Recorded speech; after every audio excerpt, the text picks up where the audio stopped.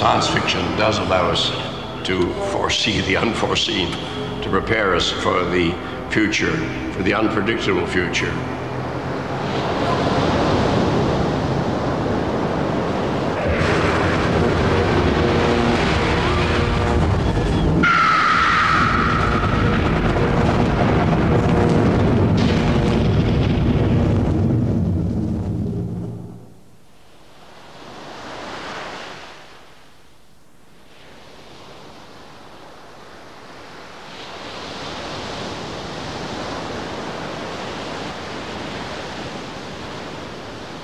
The writer Arthur C. Clarke is the nearest thing we have to a modern-day soothsayer. He is a one-man think tank, listened to by the United Nations, Microsoft, and NASA.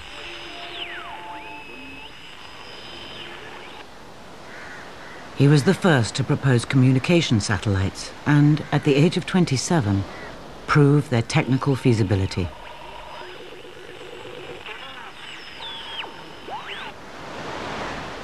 And 30 years ago, his script for the film 2001 was so ahead of its time, it helped kick-start research into artificial intelligence.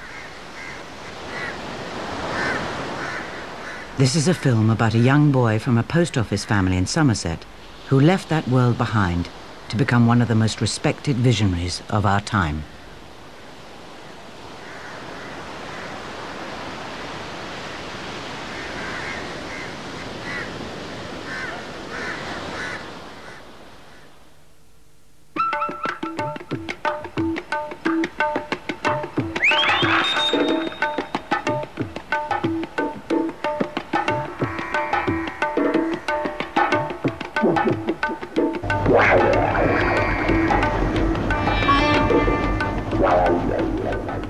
Arthur C. Clarke may have made his name with 2001: A Space Odyssey, but with the next millennium looming on the horizon, the date 2001 can no longer be used as shorthand for the future.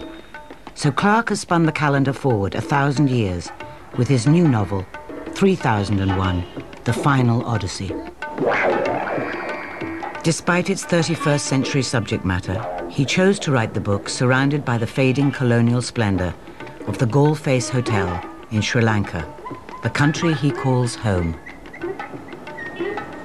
I lived here in this room, made 1 or 2 trips outside, went home I think a couple of times for a few hours, but essentially I was in this room, for 3 weeks, and during that time I wrote the core of the book. My agent told me that there was great pressure on me to do this, and I said, no way. Then they started to wave green paper in front of me until my eyes glazed over. But even then, I must say that I would not have done it purely for the money. I suddenly realized I had an opening, the perfect opening for the final installment, and that was it.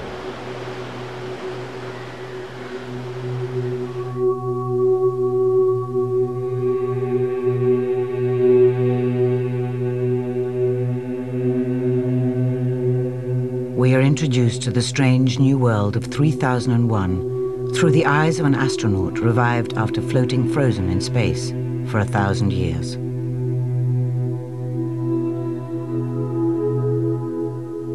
A 1,000 years does give you room to imagine almost anything which we could imagine how could be done in that period of time. So I've taken the things that interested me, things which seemed dramatic and as well as being possible, and just develop them.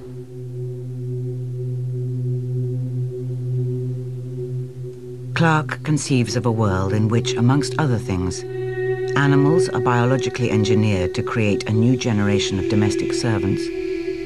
People exchange information through palm-to-palm contact as much as by talking. And improved global business and communication links have led to the abolition of all time zones.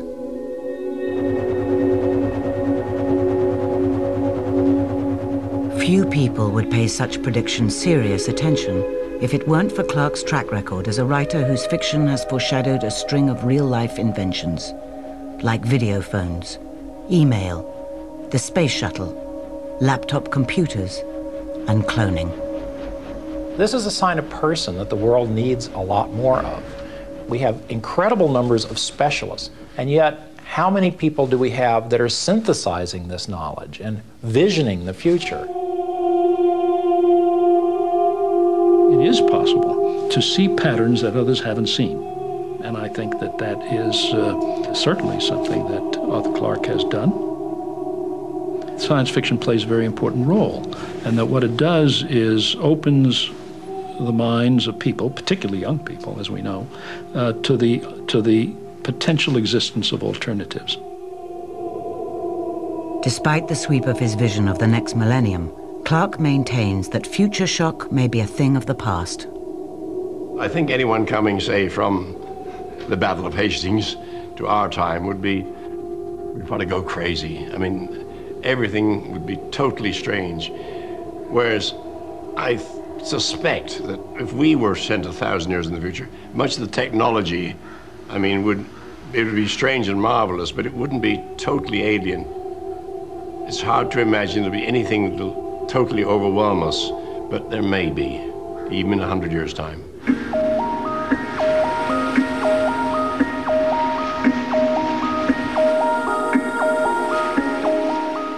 Throughout his life, Clarke has used his science fiction imagination as a lever on the real world, thinking the unthinkable.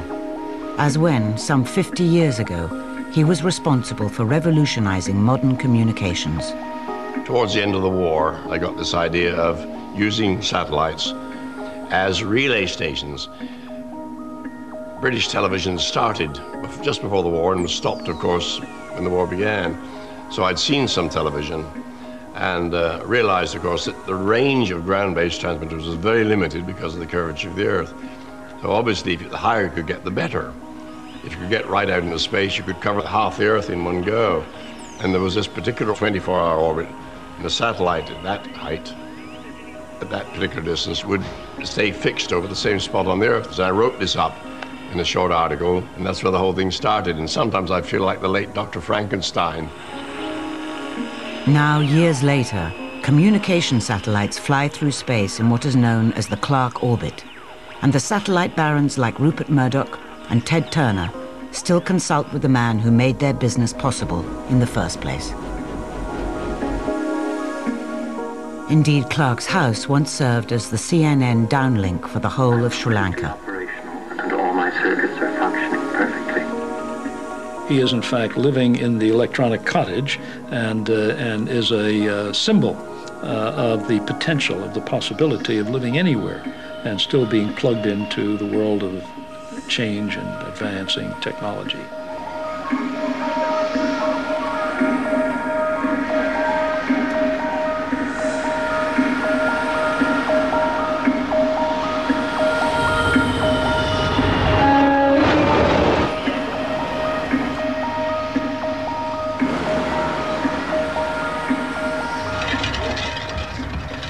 Clarke lives in Cinnamon Gardens, a leafy quarter of Colombo, Sri Lanka's capital, where he shares a house with his business partner and family.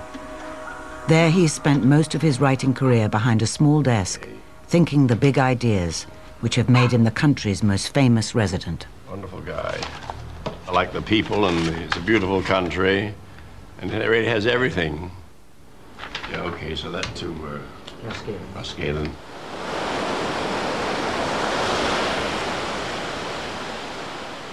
But it was the Indian Ocean which first attracted Clarke to Sri Lanka.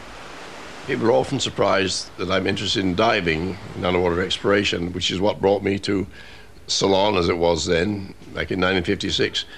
And the reason is simple. I realized when the scuba equipment was invented that I could experience something very close to weightlessness in the sea, something which is, of course, one of the characteristics of spaceflight. And, of course, all the astronauts now use scuba as part of their training.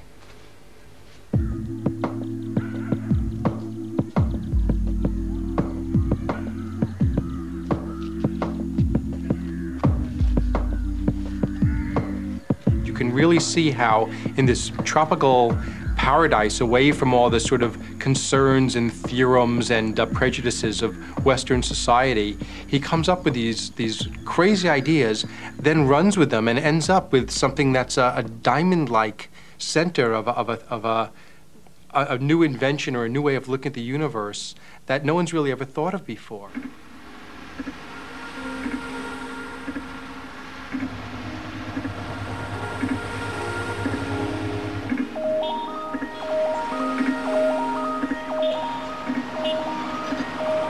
Clarke has said that it was in Sri Lanka, 6,000 miles from where he was born, that he first felt he had come home.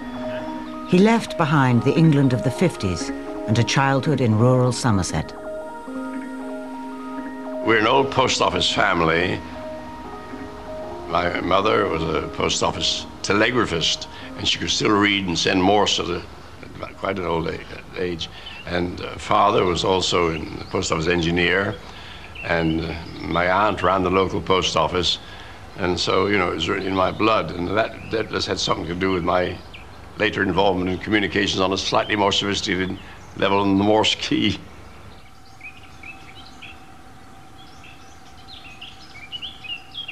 I was born in Minehead, and then I moved inland to Taunton, to the family farm, where I spent most of my youth. Didn't help much on the farm, I'm afraid, because I was too busy reading science fiction magazines.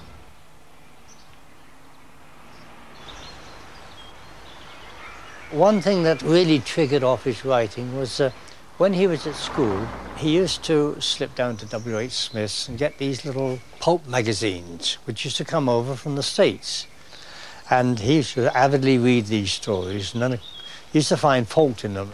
And quite often there was a letter from him, you know, saying why it wouldn't have turned out that way. And then one day somebody wrote and said, well, if you think you can do better, do better.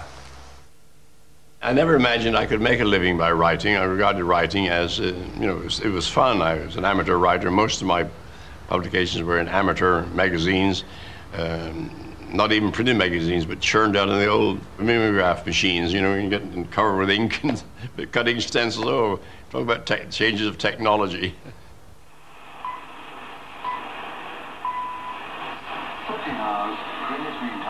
In his long career as an author, Clarke has published over 80 books, winning acclaim for novels like Childhood's End and Rendezvous with Rama, and becoming the best-selling science fiction writer in the world.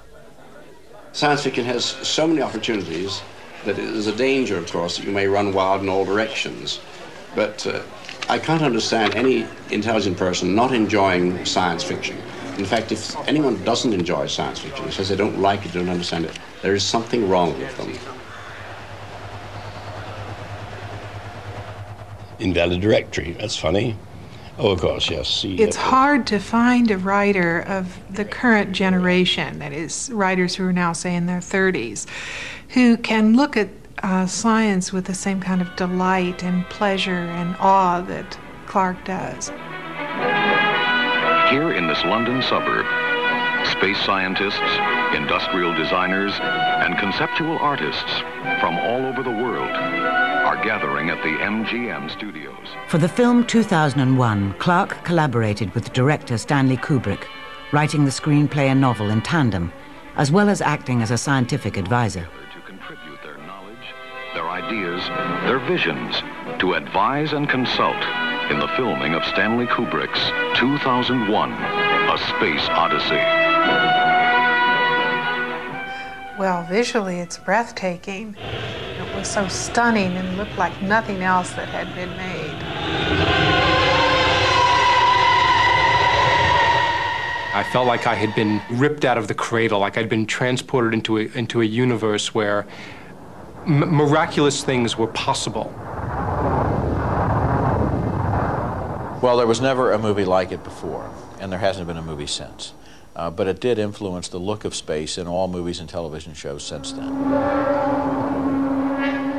In a way, 2001 is timeless. It's sort of in a time warp of its own. Stanley said, I want to make the proverbial good science fiction movie, implying that there hadn't been any up to that date. Given the literally cosmic dimensions of the film, Clarke and Kubrick were determined to root it in some kind of scientific reality.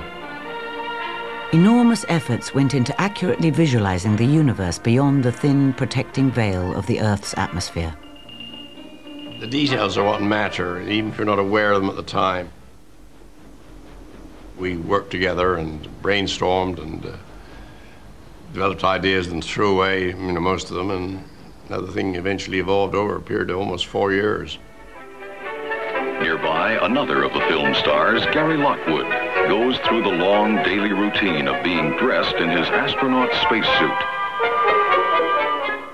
Well, I'd say it's one of the highlights of my career. It's not the best role I've ever had, but it was certainly the best time I've ever had. 2001 was put together by a lot of very brilliant people. I mean, I've never seen anything like it, ever. Hello, Hal, do you read me? But Hal, the ship's computer with a mind of its own, was the real star of 2001. Open the pod bay doors, Hal. I'm sorry, Dave. I'm afraid I can't do that. In creating Hal as a fictional entity, he made it. He took all of this specialized knowledge and gave us a very visceral notion of what it means if computers become as intelligent as humans. This mission is too important for me to allow you to jeopardize it. I don't know what you're talking about, Hal. So to think forward far enough to imagine a computer that can do natural language and reasoning, even scheming, a computer that is capable of dealing with ethical dilemmas, that's very out there for 1968, and yet many of the areas of artificial intelligence are moving in exactly those directions. Hal's artificial intelligence was only one element of 2001's grand philosophical subject. On the human side, we are concerned with nothing less than man's place in the universe and his possible position in the pecking order of cosmic intelligence. The film's central theme was an exploration of the evolution of humanity. From bone power to brain power. From ape to human, to artificial intelligence and beyond. But 2001 left its first audiences perplexed. It did contain all sorts of subtleties, and a lot of people were baffled at the first viewing. In fact, the initial reaction to the film was very strange. I mean, it was disastrous in many ways. I remember the opening night, I had a seat in the balcony for that premiere, and after the intermission, my date and I were able to find good seats on the first floor because so many people had walked out, including Rock Hudson, who stalked down the aisle saying, "Will somebody tell me what the hell this is about?"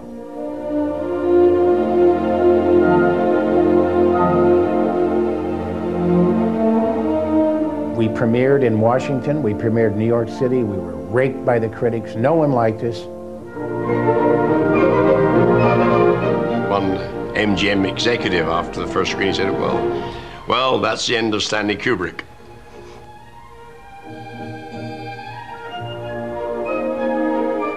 And within 8 or 10 days, the audiences were all over the streets.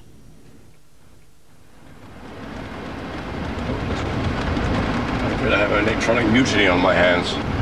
It just says ready, you see, and it's really okay, but when I press the change to try to get going, nothing happens. In the beginning, God created the heaven and the earth. And the earth was without form and void, and darkness was upon the face of the deep. And the Spirit of God moved upon the face of the waters. And God said, "Let there be light." And there was light. And God saw the light, that it was good. The film's success made Clarke rich and earned his writing a new global audience. He continued to produce novels and screenplays, including 2 follow-ups to 2001. But last year, when he was hit by a recurrence of a debilitating polio-related illness, completing the quartet with 3001 hung in the balance. It's very complicated. Other people's illnesses I know are very boring, but what I've got now is this newly invented disease, post-polio syndrome. which very few people ever got before because no one lived long enough to get it. In fact, I even think that it's a definite advantage to a writer not to be too mobile, and I don't have all the excuses of running around that I used to have. But luckily it hasn't interfered too much in my table tennis, as some of your crews discovered.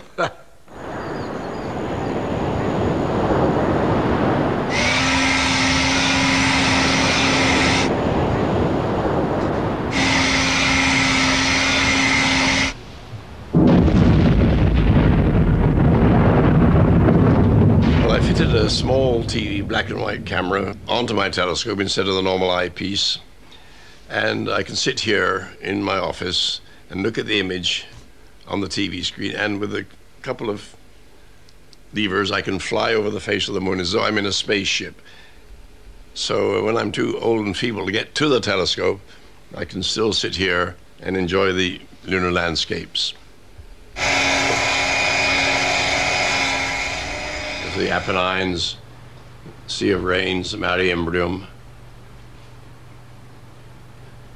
Move a little now, coming up there. There's Plato there on the bottom right, and that pyramid just below it is Pico, where the final scene of 3001 takes place.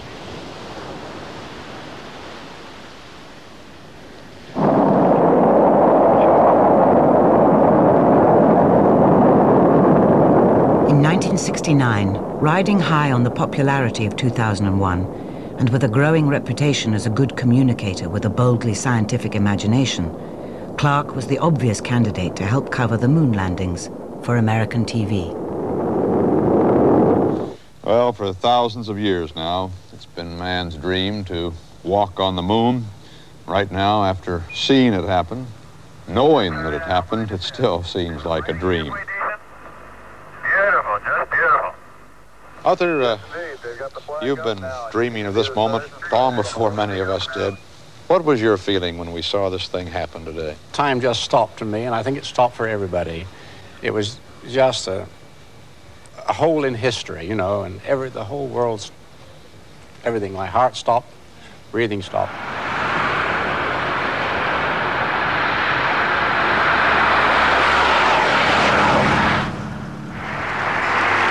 And welcome to Cyberfest. And welcome to people watching and listening all over the world on the World Wide Web, including Mr. Arthur C. Clarke in Sri Lanka, who will be joining us later by the miracle not only of the internet, but also of the communication satellites that he was the first to propose.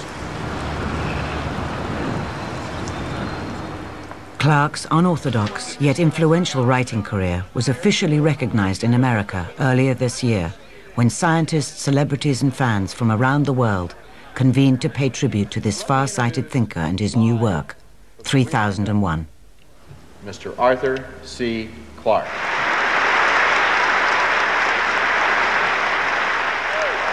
Very nice. Okay.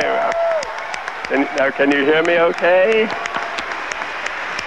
Yes, we can. Okay.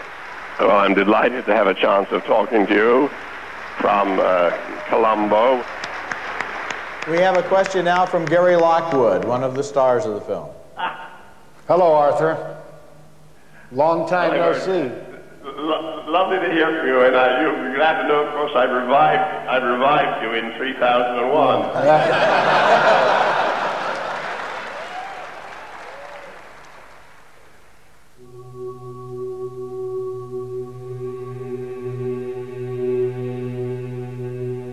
In 3001, Clarke revives the astronaut Frank Poole, who was attacked by the rogue computer HAL 1,000 years earlier and was last seen drifting in space, air supply severed and presumed dead.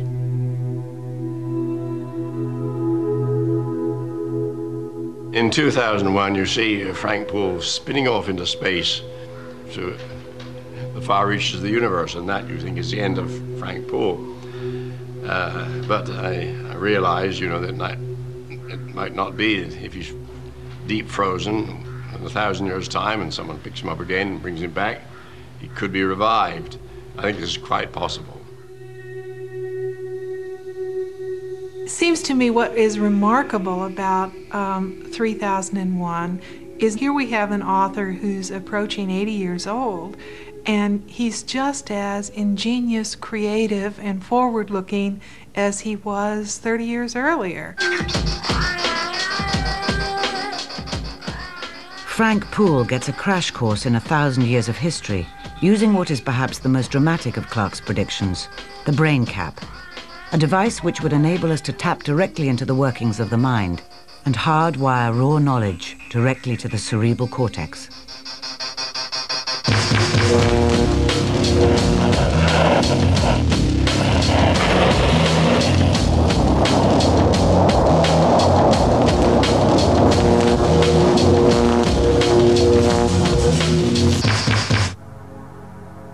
Well, the idea of the brain cap, I think, is quite reasonable. I imagine you'd have to have a helmet of some kind, closely fitting, and I suspect you'd have to put nano probes through the skull, which would be quite painless. It'd be so fine. I think one day it may be possible to tap into our thoughts. After all, the brain is some kind of electrochemical computer. We're already experimenting with reading, the neural currents in the brain, and in principle one could have inputs and outputs as to an ordinary computer. And then the possibilities, of course, are enormous. But perhaps the real surprise in 3001 is that Clarke retains a near religious faith in scientific progress, even as the 20th century draws to a close and ever fewer people are convinced technology can deliver easy solutions to the problems of the next millennium. There is an optimism in his writing, and it grows, I think, from his belief that finally problems will yield to scientific solution. My writing is almost always optimistic. There's a lot of, I think, cyberpunk out there. Unpleasant, violent futures are much more dramatic. And I feel that if you are optimistic, you have a chance of creating a self-fulfilling prophecy.